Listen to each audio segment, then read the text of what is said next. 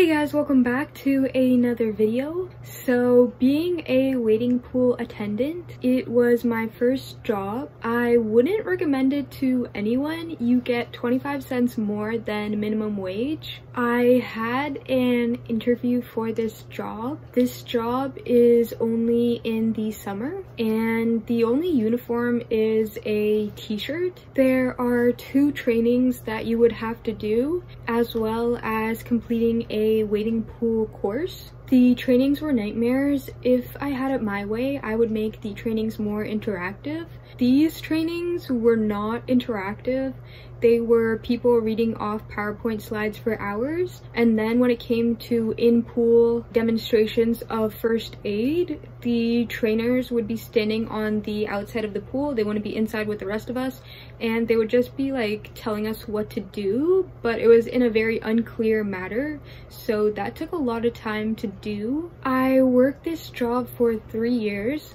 The first year, I was placed in the West End of Toronto. Nobody tells you that the West End has different rules than the East End. In the West End, you have to stand the entire time. You're not allowed to sit down. You would also get placed at a different pool every 2 weeks. You wouldn't be given any umbrella to block out the sun or sunscreen. The supervisors were super nitpicky. They would drive around and call you on the walkie-talkie and tell you what you're doing wrong.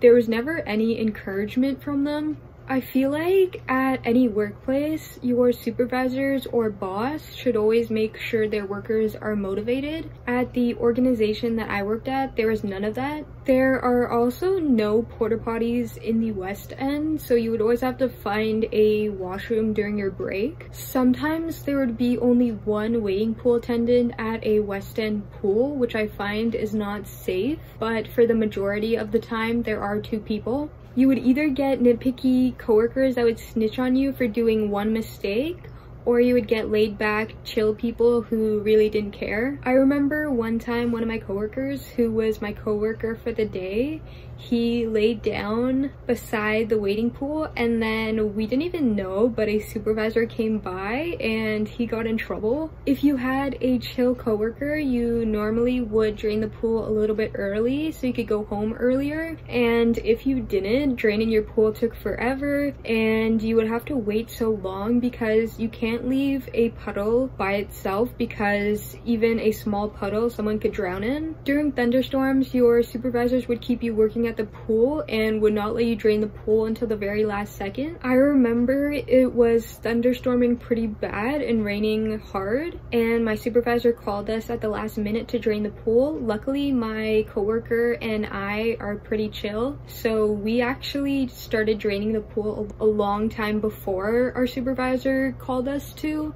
and it still did not drain because it was just raining so hard. So me and him, we hid in the shed, and honestly, we just left the pool. We just left it draining. The whole pool was filled with water and we still left it because it would take hours to drain, and it was continually raining. So I would say by the next day it would probably be dry, and ain't nobody waiting that long because we have to work the next day. If it rained or if you had to close down your pool earlier, in the West End you would have to take the sign-in sheet all the way to your supervisor. If it was a regular shift, there would be rovers who would ride their bicycle to each pool and collect these sign-in sheets for the day. In the West End, there aren't many children who go into the pool, so for many hours during your shift there would be no one, or sometimes the whole shift there would be no one.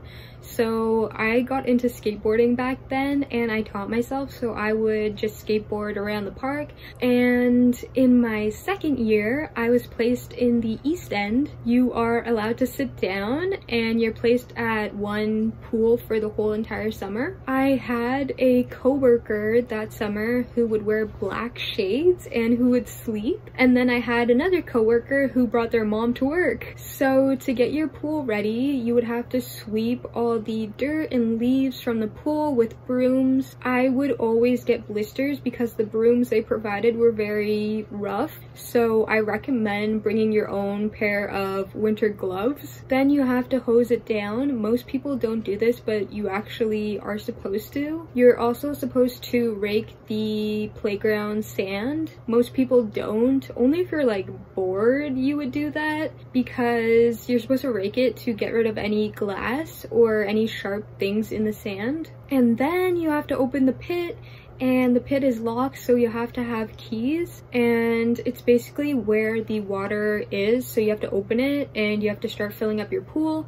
and then you stop it, and then one of you does the chlorine. You have to wear a yellow hazmat suit, rubber boots, you have to wear gloves, you have to have a face shield. The face shield doesn't block out all the chlorine smell when you're mixing the chlorine, so I always wanted them to make the like face shields longer, because like there's always wind in the park, so the chlorine smell would always like come back into your lungs, and that's not good. After you add the chlorine, you have to let it settle for a little bit, and then you have a test kit, so you have to make sure the chlorine is in the correct pH level. And then you have to put up the pool sign that says the opening hours and the rules, and you have to take out the first aid kit and bring it to your pool, and then you have to log the chlorine pH level and what time your pool is opening. Every hour you have to test the chlorine, so sometimes throughout the shift nobody really wants to add more chlorine because it takes a while